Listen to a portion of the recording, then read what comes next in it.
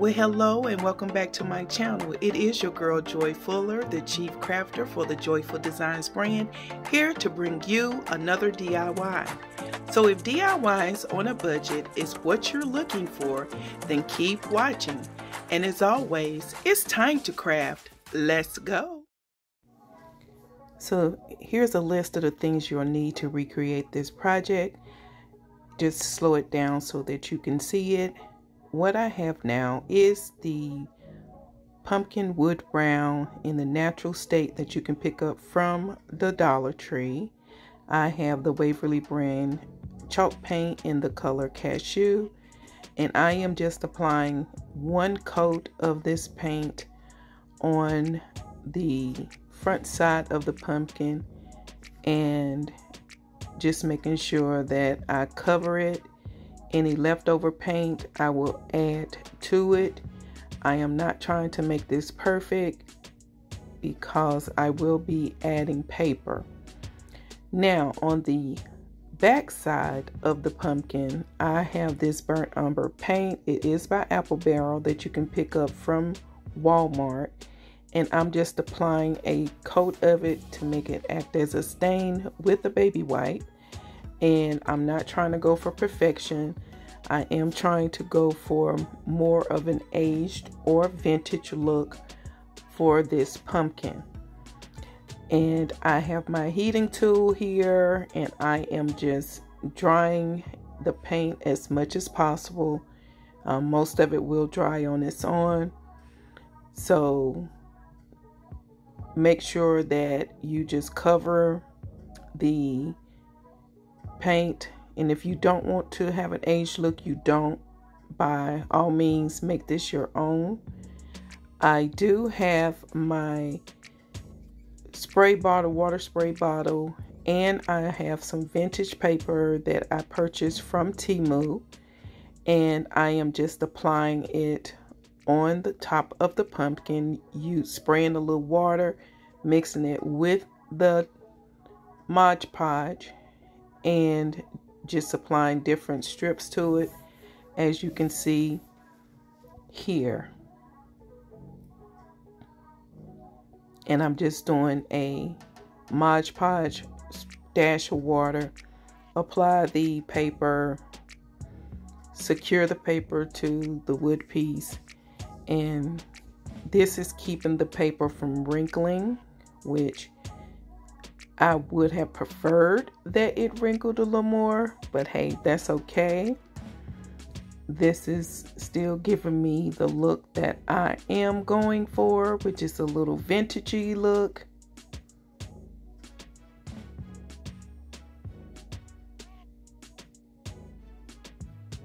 But this is a good technique if you want your paper, when you are decoupaging, to be a little straighter without the wrinkles. You can try it this way, just as I've done here.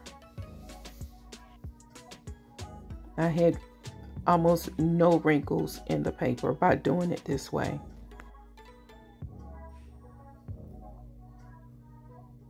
And as you can see, I'm just fitting this paper on top of the round.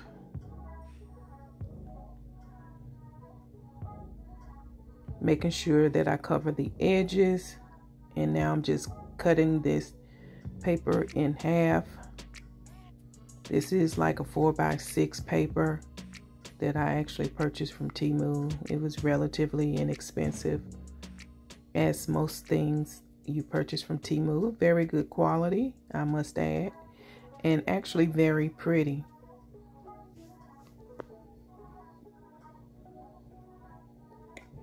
And I was getting a little impatient. I should have applied the Mod Podge all the way to the edge so that it would have dried. And then that way I could have just used the DollarTree. I'm losing my thoughts here. The DollarTree sanding brush.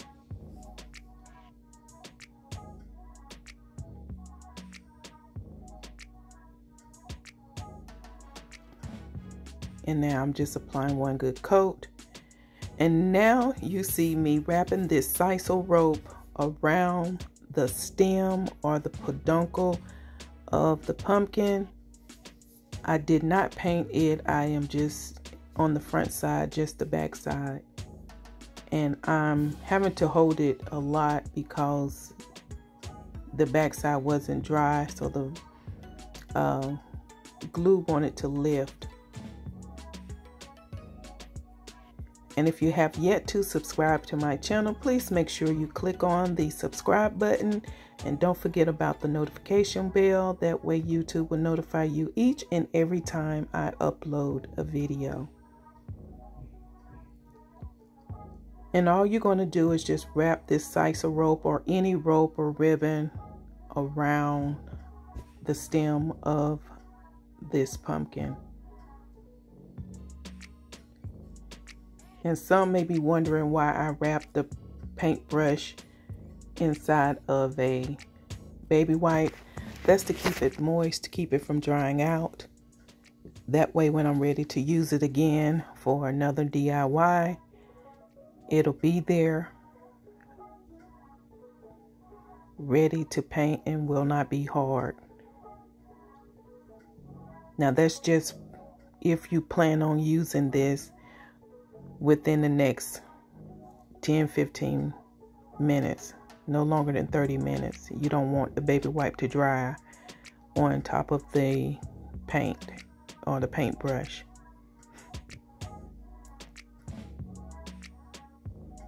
And now I am just taking my box cutter with the cutting mat that I purchased from the Dollar Tree. Both of these items were from the Dollar Tree. And because I did not let the Mod Podge dry completely, it is coming a little unraveled and torn. But actually, when I looked at the front of it, it actually looked very aged and vintagey, and I actually liked it. And I am going to add a little heavy distressing around the edges using that burnt umber paint.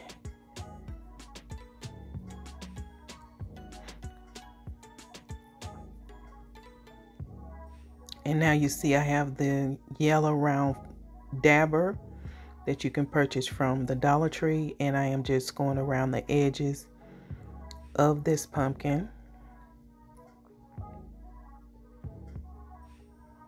to give it an aged appearance. And as you can see, there was still some paper hanging, and I just was cutting it.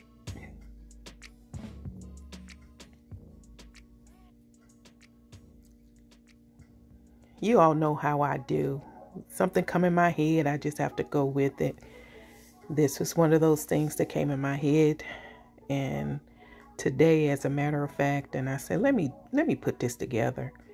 And now you see I have that pleather or faux leather thankful cutout that I purchased from the Dollar Tree, and I used the dabber, sponge dabber, to dab the burnt umber paint on it. And now I am getting ready to apply the word thankful to my pumpkin. This is a very neutral or warm colored DIY.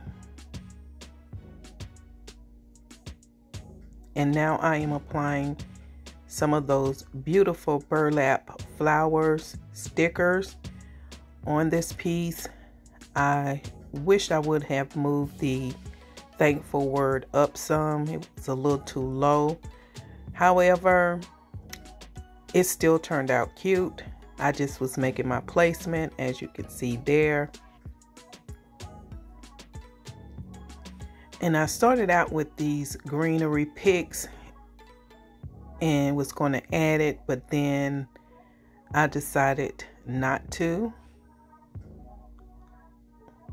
It was just too much and too busy on the pumpkin. And as you all know, that when I create things, it has to be visually pleasing to my eyes. If not, I will remove it. However, if you like that look, please move forward with it. Add you some flowers or whatever. Again, this is just something that came to my head, and that greenery did not, to me, look right because it was just too busy on the page. And as a bonus DIY for you guys, I have these Isles salt and pepper shakers that you can purchase from the DollarTree. And I am just taking that Umber, the Waverly brand Cashew paint, and I am just applying a coat over it, and we'll dry these using my heating tool.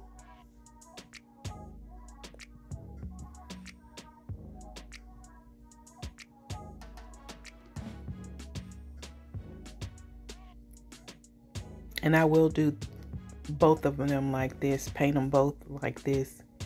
And then you'll see me change it up a little bit. You know how I do. I hope you guys enjoyed your Sunday. It was beautiful here in the Research Triangle area, or Raleigh-Durham area of North Carolina. You know, I had a day at the nail spa, getting a mani and pedicure and with my girls, and decided to come home and get this DIY prepared to upload tonight for you guys. Thank you to all of my new subscribers. I am so thankful. I'm almost at 300 subscribers, guys, all because of you watching and commenting on my channel. Thank you, thank you, thank you. Please continue to watch my videos and leave comments. It really helps my channel, and it's really helping my channel to grow and reach other people. So I really appreciate you guys a whole lot.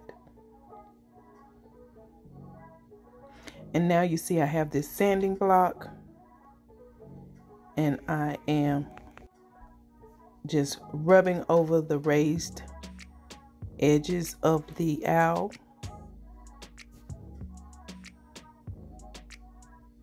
To give it a distressed look.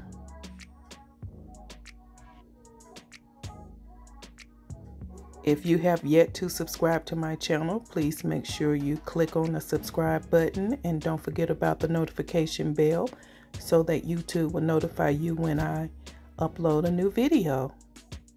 I don't want you missing that now.